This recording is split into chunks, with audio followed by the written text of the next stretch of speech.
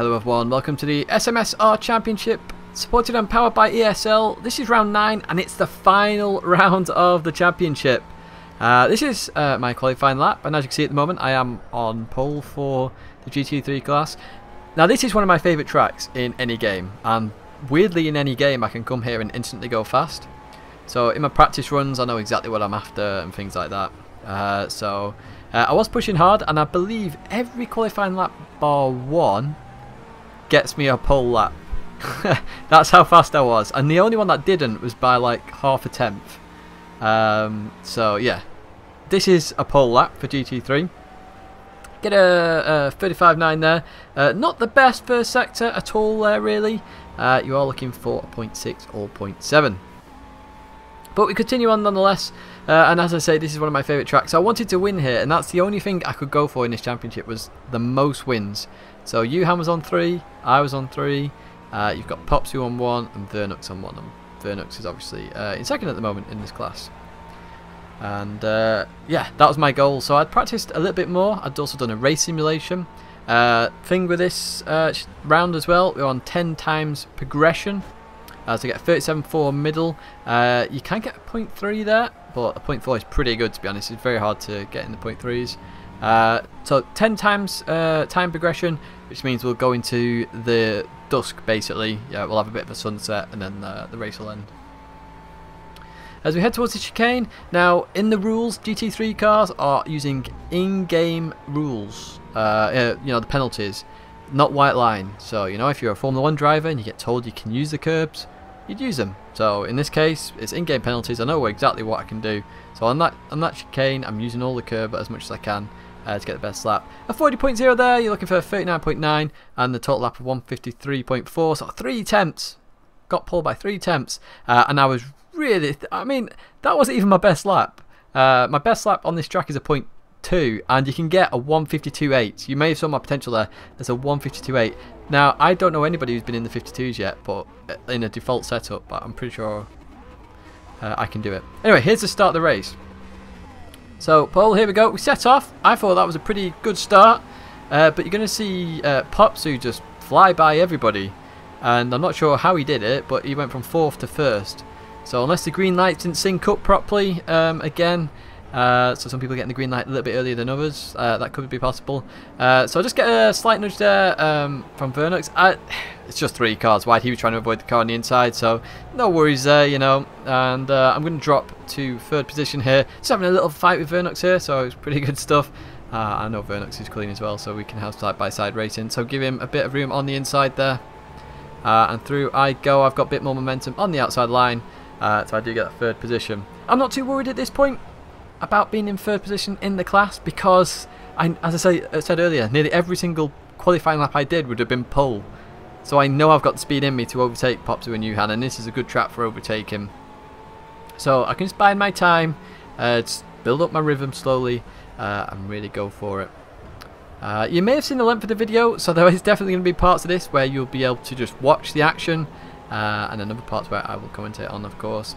So I'm just showing my nose a little bit here to Popsu. I'm just trying to get him nervous quite early on, because I do want to get the job done straight away, so I can just pull away as fast as I can. And try and get that 152 lap as well. You can see that on my potential there, 152.8. Definitely possible. Popsu just tries to go for a move on Yuhan there. Not really on, to be honest. It did cost him there. But I'm now going to have a bit of momentum onto Popsu, so I'm going to go straight to the inside here. I was a bit worried here. I wasn't sure how much I'd understeer outwards, so it was just fine there. Look how close that is. Really good racing. And I'm trying to outbrake Popsu into this. I just clipped the grass a little bit, which just forces me too wide. Popsu gives me room on the inside there. Very well played, but that compromises my exit. So Vernux is then on my tail as we come into the last corner there. So I just gave Vernux a little bit of room there. But I'd say one of my favourite tracks. I know every little bit of this track and where to gain the advantage. So through we go, still in 3rd place, yeah, we continue on. So coming into this first corner, I can see behind me everyone's braking fine. Coming into this first corner, look at that McLaren suddenly appear out of nowhere, bam, hits me. Now you'll just see my face now. I'm furious because that was a massive hit. That was like no way he was going to make the corner there. So you'll see me constantly looking behind, trying to work out who it was. I know it wasn't Vernux, because as I say, I checked my mirror on the braking just in case anyone does dive bomb. Vernux didn't do it. The car behind didn't do it, which was Steven. It was Mike Hoffman who did it.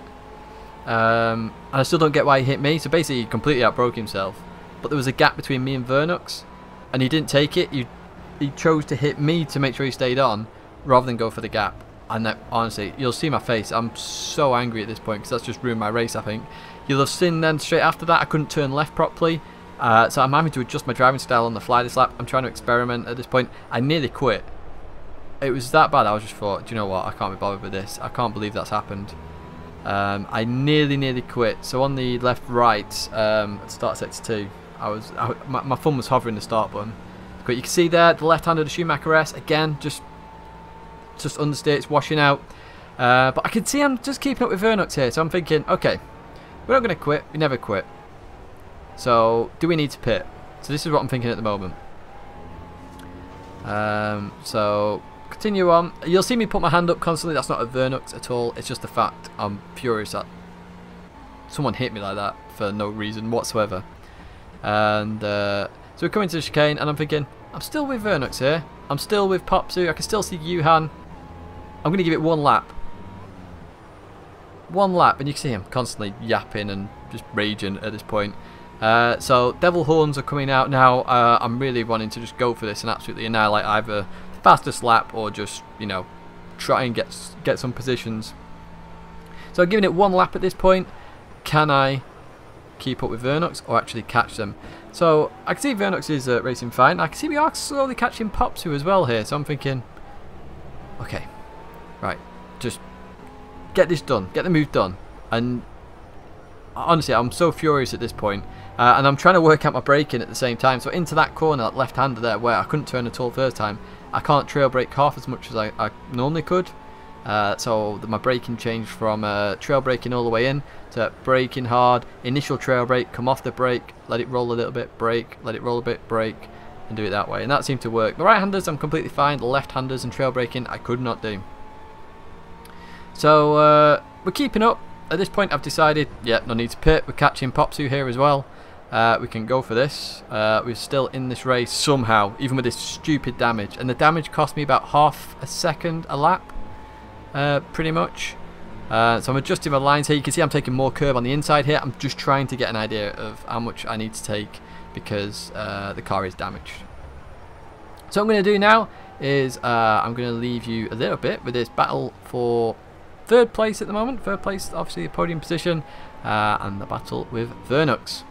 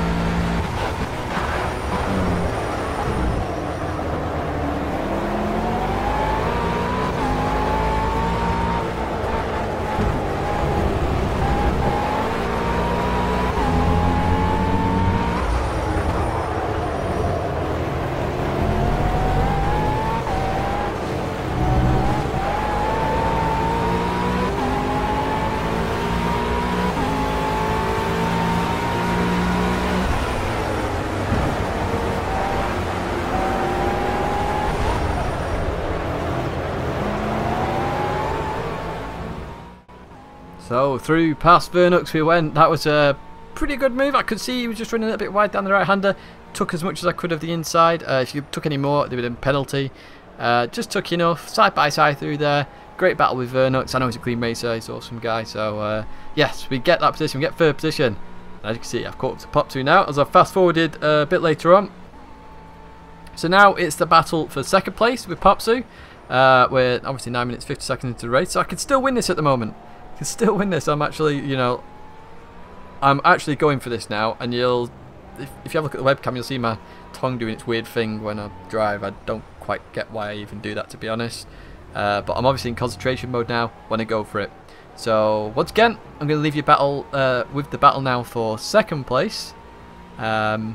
and you'll see me trying to, you know, make Pot 2 a bit scared here, and, you know, make him a bit nervous. My lights are on to just try and get at the position any way I can. Went for a cheeky little look there, but obviously he closed the door, which is fine because I was too far back. But yes, enjoyed this battle for 2nd position.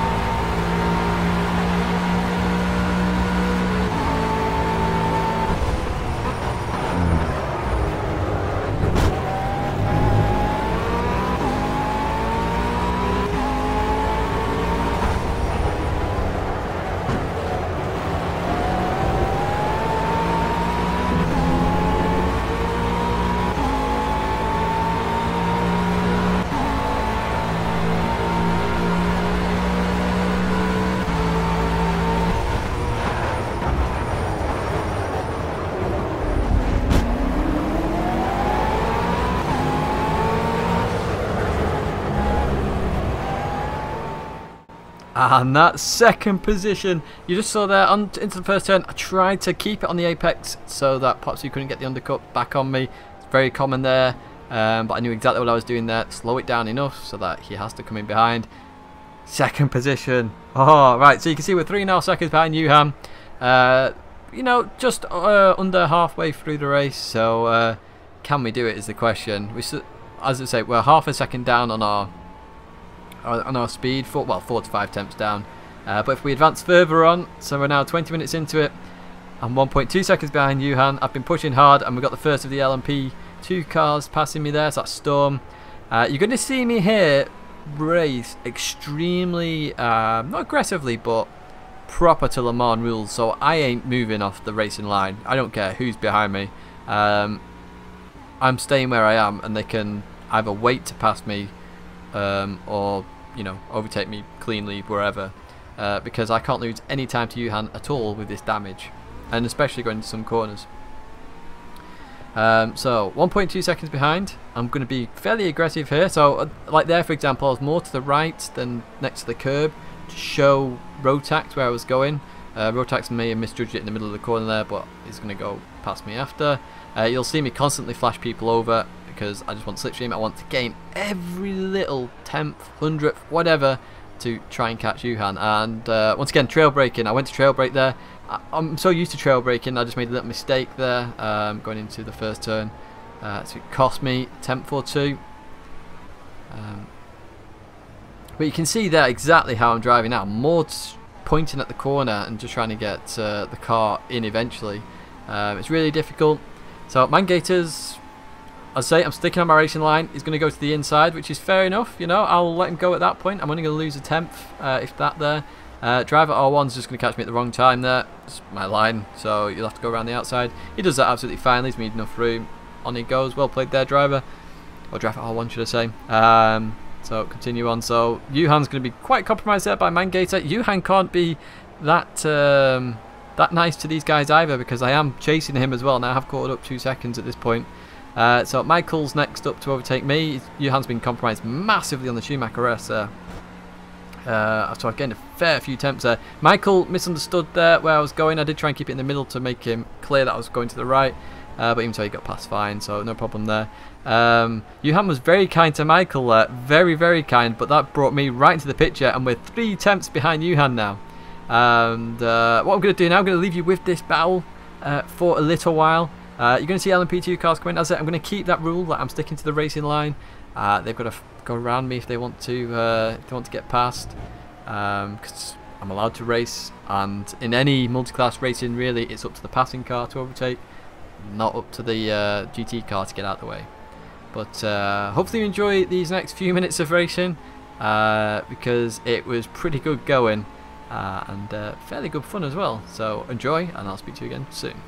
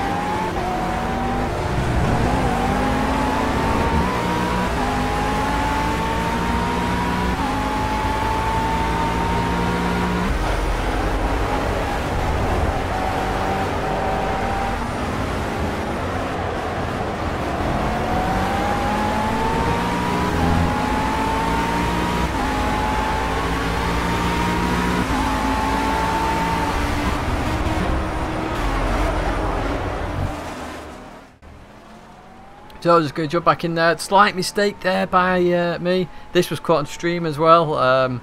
Basically, two cars there battling. I did say I'm going to keep my racing line where I can, but I can't take the racing line if there's a car there. You know, LMP2 car there, he's gone to overtake. So I tried to just... I broke actually early there, to be honest. And I tried to turn just on the outside line. Didn't work. Obviously the damages obviously meant that I couldn't do that for some reason. Not sure why. Just flash Hades over there because I want a bit of slipstream. So on stream they said, oh, he's not going to catch that up now.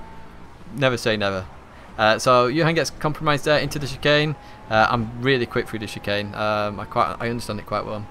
I'm going to explain it in the track guide as well of Nurburgring. I've banged on about track guides and then it's disappeared again. There's one coming this week, don't worry, just to explain what I'm going to do in Project Cars 2 with track guides. But back to this race. We're racing Johan now. I know there's only 5 temps there. There's no other LMP cars coming behind us because Hades is in 12th, Johan's in 13th. So let's see what we can do.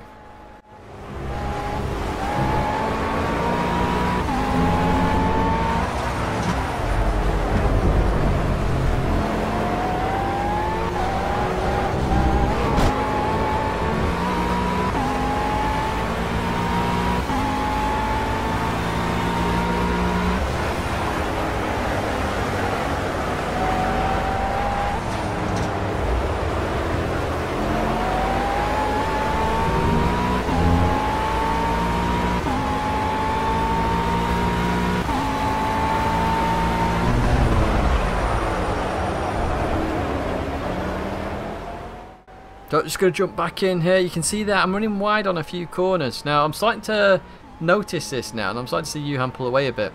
Now when I did my race sim, so I did a full 30 minute race prior to this, earlier on the Saturday.